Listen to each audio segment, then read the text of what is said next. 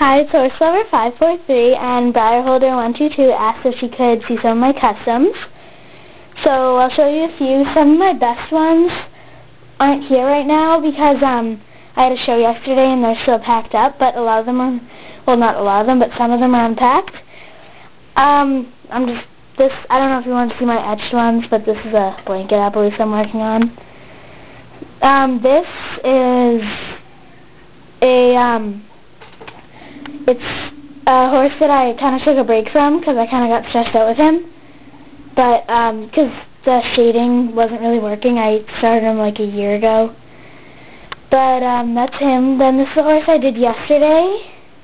It doesn't really have shading because I did it at a fun day, but it's kind of cute. It has like a striped hoof, and it is for sale if anyone's interested. Then this is the horse I did a while ago. It's a blue roan with shading Appaloosa. I don't know if that would be considered like a Pintaloosa or something.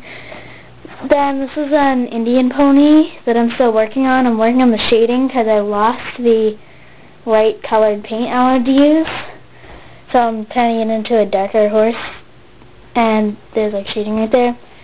Then this is a foal that I did. It didn't take me very long. It's not that great, but it's kind of nice. So, yeah, those are, then there's one back here that is like latch-up proven and stuff, but it's just a black and white custom. But, yeah, those are a few of my customs, and if anyone's interested, most of these are for sale, and I'm going to start taking custom orders. So, bye.